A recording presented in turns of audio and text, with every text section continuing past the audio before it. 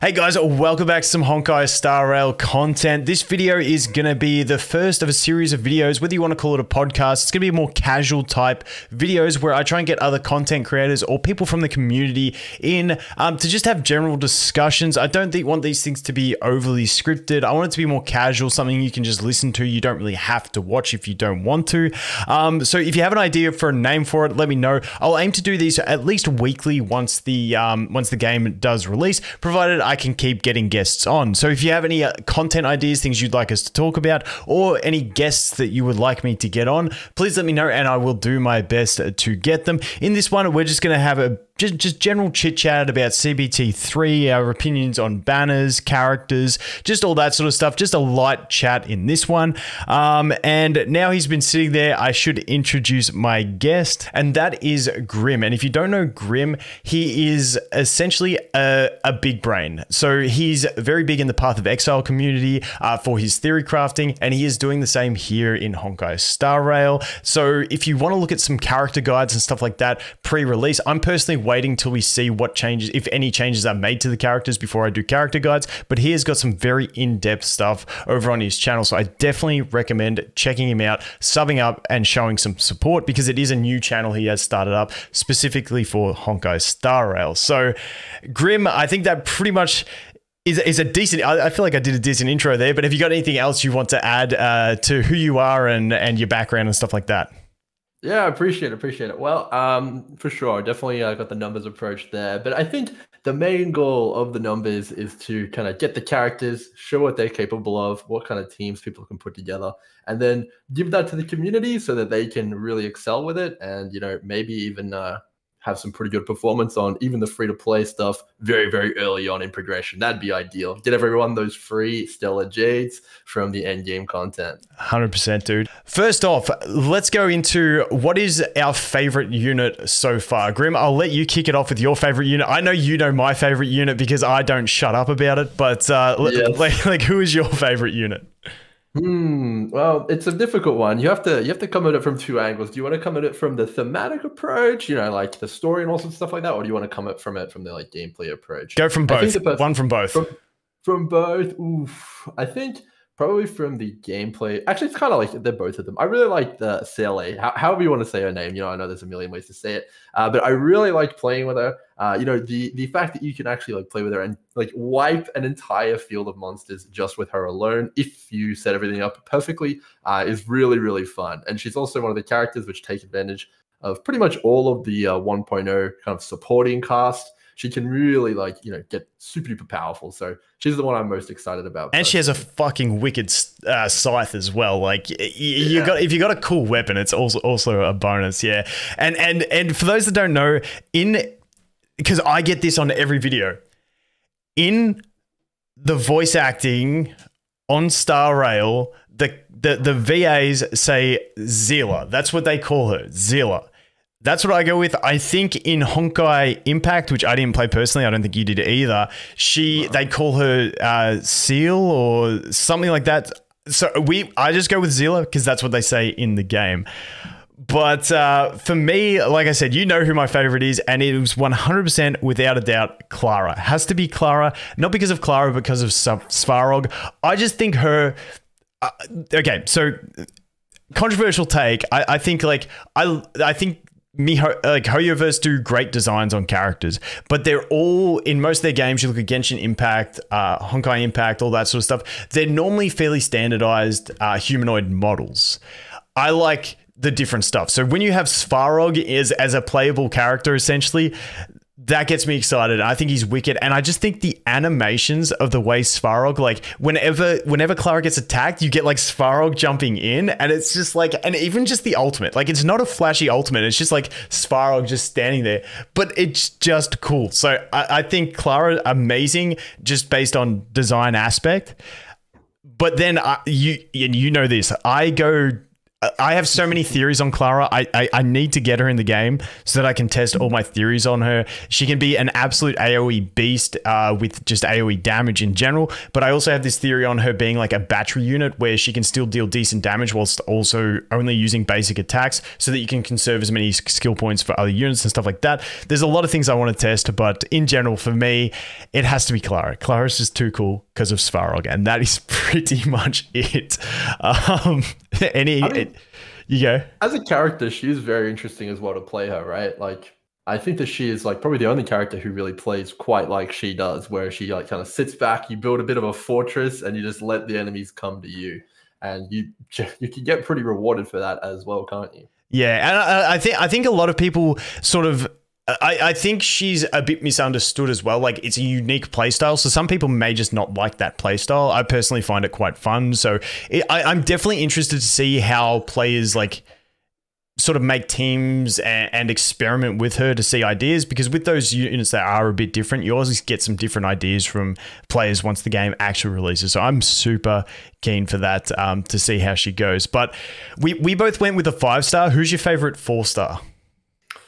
Ooh, favorite 4-star. Well, I mean, for me, it's got to be Ting Young, because from a theory crafting perspective, for those who don't know, she is by far the best character. We started based on beta. Disclaimers. Based on beta. But we started calling her a 6-star unit in my Discord server because she just is that insane. She's crazy. Like, even if you halved her numbers, I'd probably still consider her one of the better 4-stars. She just does so much, and it's so great. So yeah, it's got to be her.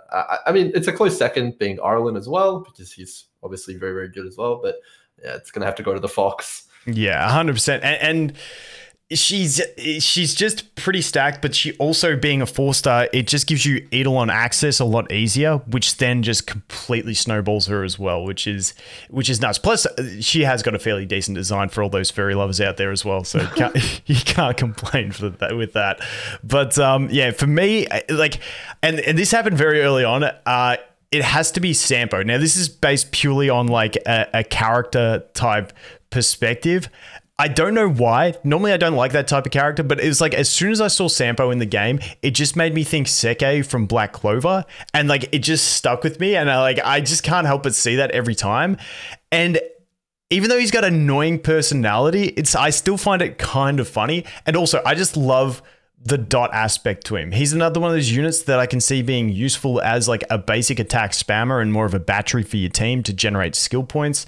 He has the increased damage for dots. He's got the multi-hit on his skill, which is going to add, extra toughness shred, which is also handy. And then if you look at his Eidolon 4, he's going to deal extra damage with each strike based on the dots that are applied. So I just think he has a lot of potential, maybe in a Kafka team or something like that. But in general, it's more about just the character himself, and I just think he's a pretty cool character in general, even though I can see that he would probably trigger a lot of people. But I'm pretty excited for him. He's definitely a bit of a polarizing character in terms of the story. But yeah, I think his full potential will be unlocked as soon as Kafka comes out, because most of his damage is dots, and Kafka basically just like triggers his full rotation every single turn with her ability, which is pretty ridiculous. So he's definitely going to get a lot better as more characters come out. And we see that a lot, actually. Like, there's a lot of characters who feel like they're missing like a tiny thing, and then maybe there's another character down the road who is going to bring that thing. Yep, definitely, 100%. And I think that's just something that's going to evolve with time. And the one thing I want to mention in there is, as well, it's like, we always talk about, like, strong characters, all that stuff. At the end of the day, you can play with anything. You can really get away with any like character that you really like. You can use them in your team, and you can build a team around them. It may not be as efficient. You may spend like a couple more chaos memory like run throughs, like maybe a month or two to try and get up to the rewards, but eventually you're going to gear yourself into a point where you can actually play the game with any character that you really enjoy, and you will be able to do something. Unless your favorite character is Herder, then you're fucked. But besides that, you should have a chance. But yeah, like, I don't think the game's going to be crazy. And like I said, you're just missing out on a few gems if you want to play it more about having fun and stuff like that. And you can still optimize things eventually. But now that we've got that disclaimer about you can use whatever you want, who's your pick from the starting 7 that you can summon? It's 7, isn't it? Yeah. Yeah, 7. Starting 7. Who from the starting 5 stars that you can get off the beginner banner? Who's your pick? I mean, oh man, it's gonna have to be Bronya. As a meta slave, it's gonna be Bronya for me. It has to be. Why Bronya over something like Bailu, for instance? So we obviously only have one healer, and then in Chaos Memory, you're going to need 2 teams. What's your reasoning for having Bronya as the priority over something like Bailu? I mean, for starters, there's already been like a few people on closed beta 3 who did actually do quite well with, out the second healer. It's possible as long as you use March 7th correctly and very well. But, with that aside, assuming you did absolutely need the second healer or second preservation unit, I still think that Bronya is, like, for me at least, the go-to, because her future is just looking way too bright not to have her. And after you kind of get past the start of the game, you don't really have too many ways to specifically get the exact starting character you want anymore, other than the 300 pull. But, as free-to-play, that's probably very, very far away. Yeah. Yeah, definitely. Yeah. And like we've discussed as well, is with Bronya, if you get a Bronya, you've still got, if you happen to pull a dupe Bronya, it's still a good pull because her 1-star, like her Eidolon 1 is like amazing anyway, getting some refunds on some skill points, which is nuts. But then also if you look at, trying to make your Chaos Memory runs, which is like the Abyss from Genshin, a bit easier, if you pull even a Japad or a Bailu, they're both going to be able to help you with that purpose. So you have more good options. And I definitely agree. For me, I agree. If I'm playing, Meta Slave, I'm going Bronya. But besides that, I'm going Clara every day of the week because, because I just need that Svarog in my life. But, moving on from that, the next topic that I think a lot of people are interested in, I saw you made a really good video about this topic as well. But what banner will you personally be pulling on between Zilla, Jing, or are you going to save for a future banner if you were a free-to-play player? Okay, so if I was a free-to-play player, which I won't be, I would actually pull 1 copy of Ting Yang and 1 copy of Sushang, and I would stop and completely save. That would be what I would do. And those are both on Jing's banner. That would be my free-to-play strategy, the plan. But yeah, that's what I would do. Yeah, 100%. Yeah, I think for me, because I'm going to play a free-to-play account, I'm just skipping. Like, there's always that, and let me know what you think about this. Because I always have this thought in games like this where pities carry over. It's like, do I do like 10 pulls on the Zilla banner? Because if I manage to pull a Zilla out of that 10, then it's like, of course, I would take the cost of 10 summons on a banner that I really want something to just get a unit. But if I don't, well, it's still carrying over to the pity. However, the one issue with that is then you've pulled 1 4-star, which is one of, like, on odds, the 4 stars on the Zilla banner aren't as good as the ones on the Jing banner. So I'm kind of torn in that sense. But when we look purely at 5 stars, it's an interesting topic to choose. And this, I feel like everyone's is going to be different personally. But I feel like, do that cheeky 10 pull. Because if you get her, of course you're going to be hyped if you get her in 10. If you don't, it's just contributing to that next pity. Like, what's your thoughts on something like that? Well, there's a whole bunch of pity calculators and all sorts of stuff like that for Genshin. And there's a lot of, like, people who theory the best way to, spend your Stellar Jades and all sorts of stuff like that. It's a big, big topic. It's not one I like necessarily get too much into, but I do think that the best way to approach it is to kind of go up to the soft pity, trying to get the 4 stars you want, and then crack down on the soft pity on the 5-star you want. That's generally the strategy which I've seen most people do. So you could totally pull the CLA in the first 10 pull. But I think what are the odds of that? It's astronomically low, right? It's like less than 2%. 0.06 in it. Well, whatever it is, it's low as hell. But yeah, that's fair. Like, I think what I'm actually going to do on my sort of free-to-play optimized account is that I'm going to just save for Jing banner and just go to Jing and, like, hope like hell I get at least a 1-star Sushang. By then, maybe hopefully I've pulled a copy from normal summons and stuff like that. But, like, ideally I want 1-star Sushang because she's just good. And that 1 star where you get refunds is insane. And then obviously you got Ting, who I'd want as many dupes as possible. And then March is going to be a nice one to get dupes on as well. It's just a shame that her Eidolon 6, it takes you to 6 to start getting a heal. Now the heal's not crazy, but any sort of healing that you can get off of March if you're free to play and you don't have that secondary healer or you don't have a Chapard is going to definitely help her. But that is a lot of dupes. So we'll have to see how that rolls out. But yeah, I'm definitely thinking the Jing banner just to get those 4 stars that I'm really targeting 100%. I think you go. I was just going to say, I think, I think that because so few people got to play the closed betas, unfortunately, it would have been great if it was like more open. A lot of people kind of don't have the full perspective on exactly what the timeline is on a lot of the stuff in the end game. And a lot of people are used to having to do the Spiral Abyss and stuff like that in Genshin Impact, but there really isn't too much of a rush. I would be shocked if anyone cleared any meaningful amount of Kiosk memories in the first 2 weeks. And, that's 100%. kind of saying something. The only way you get in there, like you can't even get your level up that high that quick unless you're like spamming all refreshes. Yeah. You might like this 2 weeks, people spamming refreshes might be at level 70 with their characters. They're not going to be at level 80 because I did all refreshes on the beta and it took me like a month to get there. Yeah, and even at level 70, people were only at like 6 out of 10 with 0 stars, basically. So you're not really getting the Stellar Jades. You're not really getting ahead. So you've kind of got like a month window here, right? And that's going to include both Sally and Jing's banner. And then the month after that, they're going to probably have another 2 banners, which are going to contain 4 stars we haven't even seen yet. And there might even be a healer in there. So I wouldn't be too worried about, kind of like stressing out too much. And I think the safer play, at least from my perspective, is to pick up the 4 stars, which you think are going to be good. And then, see what happens long term. Yeah, and then hope for luck. And then once you get to that, because what's the soft pity? Because this is something unfamiliar to me because I didn't play Genshin. Because the Genshin soft pity is around, what is it like? Is it around 75 or something where it starts increasing? Yes, 74, 75. Genshin players will know. Let us know in the comments. But yeah, there's like the theoretical soft pity where your rate increases from that point. So you've got more of a chance. So once you hit that soft pity, now I've heard people say that it is the same in Honkai Star Rail. I don't 100% know, but in general, once you hit that like 75, I think it is summons, you sort of like then change your trajectory and stop stressing so much about the 4 stars, and then you just target the actual 5 star that you want because you've got those increased rates. If that's the way it is, definitely working. So yeah, man, banners, summoning, it's gonna be fun times, man.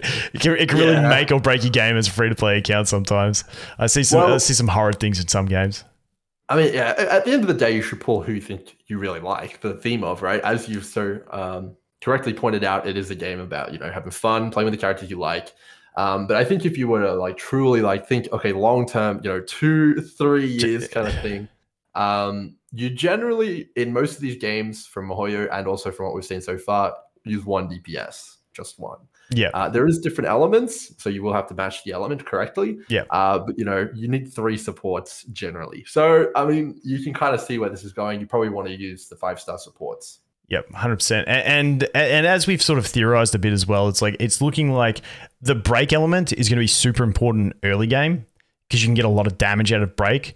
But once you start scaling your attack, crit damage, and all that stuff past a certain point, then like this is all in theory. Obviously, we're thinking that the game's going to lean a bit more into that raw damage capabilities as opposed to concentrating on the break. Now, break does offer like a bunch of extra advantages, so it's not going to be irrelevant.